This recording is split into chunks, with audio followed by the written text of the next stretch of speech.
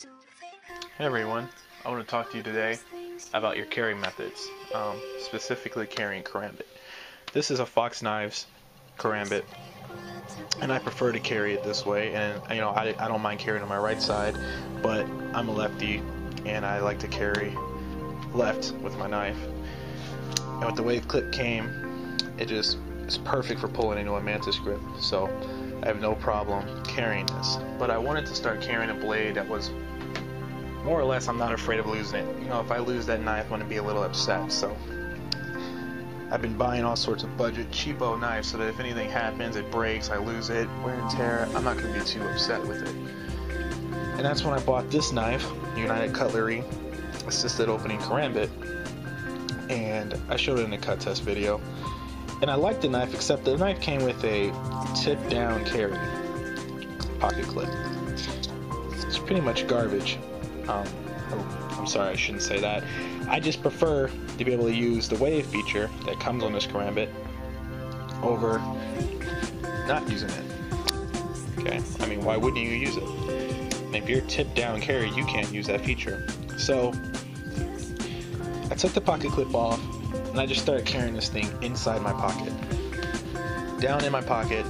Of course, now I have to fish for it, but as soon as I find the ring in my pocket, I already know what I do. Okay, so it's not as fast as having the pocket clip, but I'm going to tell you what, it sure beats my knife showing so they can see the clip. Well, possibly. It sure beats having to pull the knife out like this and opening it. Okay,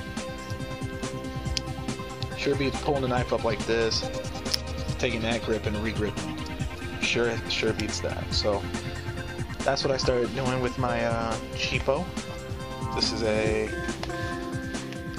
$12 knife at Bud K. United Cutlery Assisted Opening Karambit. A nice knife for 12 bucks. And as I showed before, you can get your finger as far as you need to get it. That finger ring. So I'm happy with this. So that's my little mod I did. Just took the belt clip off. The reason I actually took the belt clip off instead of leaving it there, one, it makes it feel a little bit more ergonomic, but this belt clip, since it's meant for tip down carry, when you put a tip up carry in your pocket, the belt clip, let's see if I can get an angle, there you go, the belt clip actually hooks on any material inside your pants, snagging, making it harder for you to get the knife out. So definitely want to get rid of this.